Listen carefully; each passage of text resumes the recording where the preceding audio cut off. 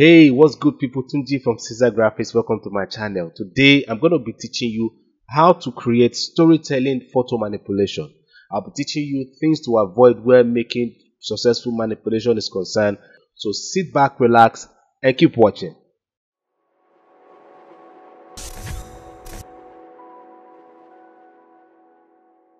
We have the photographer and graphic designer part of photo manipulation, but my focus today is the graphic designer part, which is combining photo manipulation with type to create a pleasant result.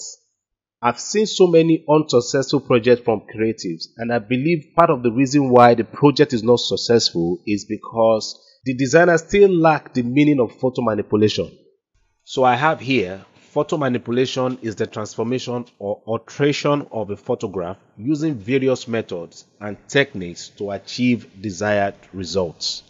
We have different types of photo manipulation, and the first type here is the transforming to object. Now, on this type of photo manipulation, white space is very important. White space, in fact, white space is what always make this look successful. And then another thing you need to consider where achieving the transform to objects is the use of color. Making your color blend or using colors that work together, that work well together, is very key on this type of photo manipulation. And also, you need to understand how to use Photoshop. I have here transform to object project from designers. What made this project unique is the putting together of veggies to form a female dress.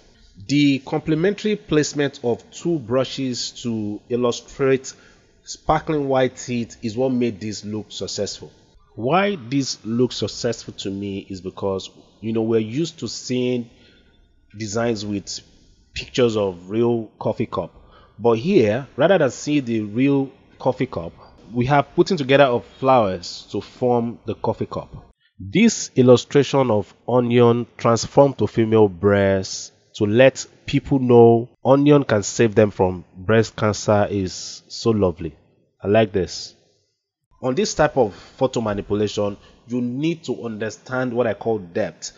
So when I say depth, I'm referring to you need to understand how things appear in real life. You need to obey the law of nature, because details is very important in this area. So I'm going to go to my next slide now, and we have this illustration of a bull trying to hit a traveling bag. And why this is so successful is because of these details we have on the body of the bull to depict force. What the traveling bag did to the bull here is stopping it. Because of these details here, we were able to understand that there's a strong force that stopped this bull from moving. This is beautiful. So on this next design here, why this is successful is the fact that we have this zip illustration here unveiling the result you get after using these products. This is a combination of 3D application and Photoshop, but you still need to understand photo manipulation here, because if you don't understand photo manipulation or color grading, you won't be able to achieve making the colors here blend. And the fact that aside from the fact that we have this beautiful illustration here, the color on the project is also what gives it life. This is beautiful. So here we have this illustration of shirts in the water with different bubbles of objects coming out from it. This icon here is ice cream, so it's so as to let you know that using this product is going to wash out ice cream stain. And here we have wine cup, so it's depicting the washing out of wine from the shirt. And then also we have this coffee cup here telling us that using this brand or using this product is going to wash out coffee stains. So this is another beautiful simple illustration I love so much. And why this is successful to me is the way the illustration here is, because the message here is so as to let you know that wearing this Nike footwear is going to make you feel like a flying angel. This is beautiful. Now, typography is pictures of words, and we use typography the way we use images on our project. So depth is also important on this type of photo manipulation. So I'll go straight to my next slide here. So we have this tutorial I did for designers, and if you are interested in watching this tutorial, you can visit my YouTube channel. So look at the way we have this tier of paper with the figure on the project with the hidden key. This is so lovely. So this can be used for projects like 7 secrets of blah blah blah. All right, so this key serves as the secret, all right, the secret key. And the use of gold here is also part of what made this successful. All right, so see the way this designer used figure 8 here to create an island. This is beautiful. This is so beautiful. This here is the combination of 3D application and Photoshop. But like I said previously, you still need to understand the principle of photo manipulation where achieving this type of project is concerned. So on my next design here, we have, instead of having papers coming out from the POS machine, we have paper coming in form of figures. This is so lovely. On this type of photo manipulation, you don't need type to explain your illustration. The use of doodles is you talking to people. What the audience just need is the illustration. On this type of photo manipulation, you need to understand how to draw. All right, now you need to understand drawing, because here you need to be able to do something that will be easier for people to see and understand the message.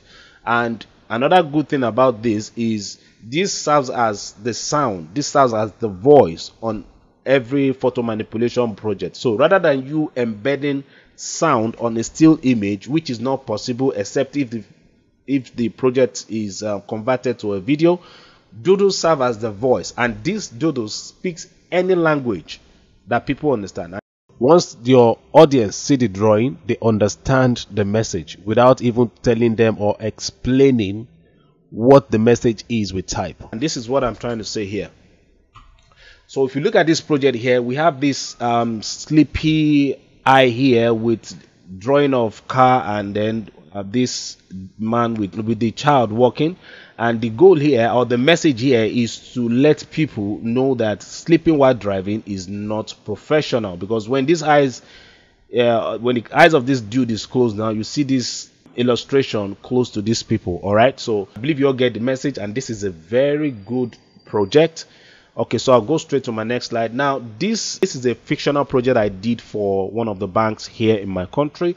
The goal here is to create a project that shows how the banks make going back to school easy for school children. And I was able to make this successful with the use of these doodles here, and these doodles here, and the using of sharpeners with the color of the brand. All right, so let's go straight to my next slide. Now this project here, why this is successful is because the doodles on each of the kids here is telling us the activity that each of these kids is performing. So on this design here, the doodles with the tongue out here is to show delicious. All right, and this is a very good project that I love, and I believe you all love it also. I believe you're enjoying this. All right, so as a creative, for you to be interesting, you have to be interested in surprising your audience, and photo manipulation is part of how we do this. See, every aesthetic structure comes with good planning.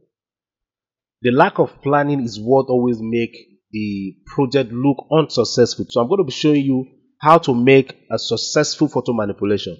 There are principles you need to know where making successful photo manipulation is concerned. So the number one on my list here is know the goals.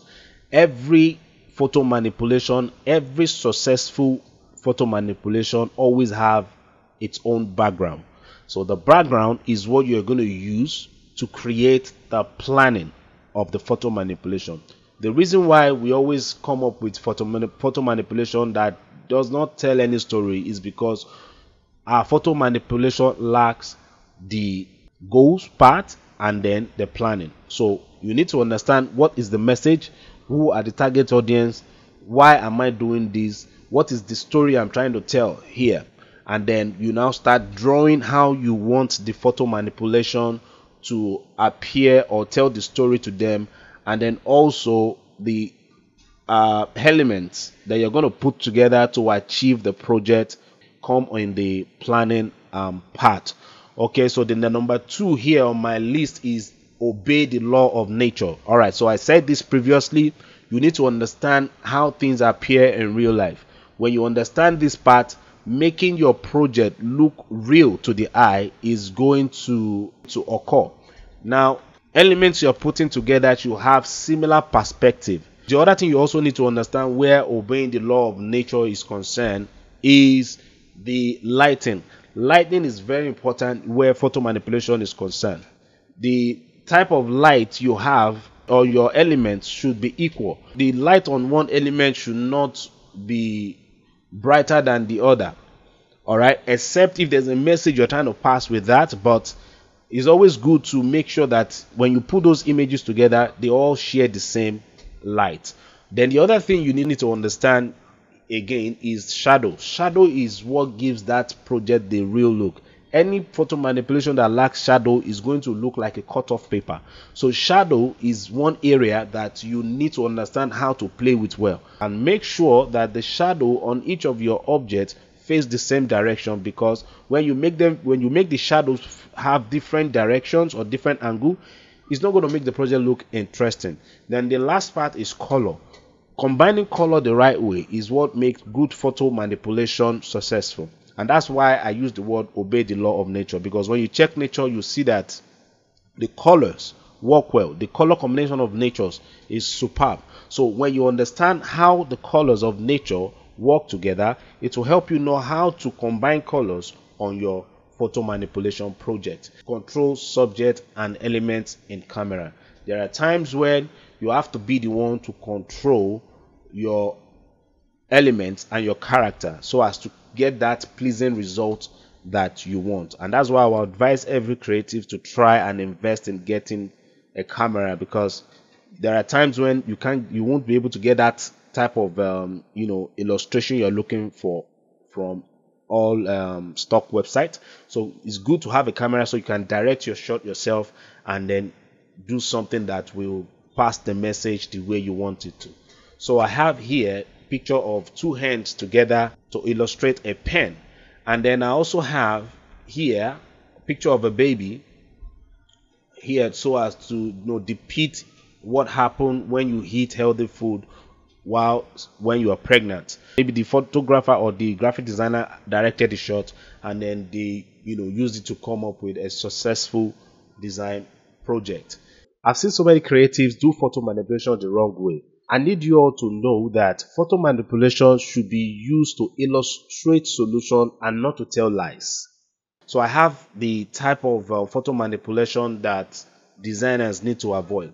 One of it is this. The message here is like telling people that it's possible for you to eat your brain or your sense and still be alive, which is not true. Photo manipulation is not supposed to be used to tell lies, but to tell the truth. So this message here is not real, because I'm sure when people see this, even if they clap for you, I believe they will still come back and say, no, how can this be possible? Or what is the message here? Because it's not possible for you to eat your brain and then still be alive. And then I have this. Now, this project here is confusing because I'm still trying to understand the message behind this. All right. So designers, please avoid this type of photo manipulation. Another confusing illustration again. So our advice, please, guys, I know so many of you have seen this type of photo manipulation online, but if you're a designer, a graphic designer, this is not supposed to come from you. All right, then the last one here is this. This is another way of telling lies to people, because you can't have your head out from your body and still be alive. Okay, so please, guys, try avoid this type of photo manipulation. Lastly, to be a better designer where telling story with photo manipulation is concerned, you need to build an eye for realism, perspective, lighting, and colors. I hope you enjoyed this video. If you have not subscribed, remember to hit the subscribe button and remember to click the post notification bell so you get notified when I post my tutorials. Share, like, and comment on this video, and if there's any part that you find very interesting in this video, please drop it in the comment section of this video. If you have any question, you can also drop it in the comment section of this video. I'll see you again in the next one. Peace.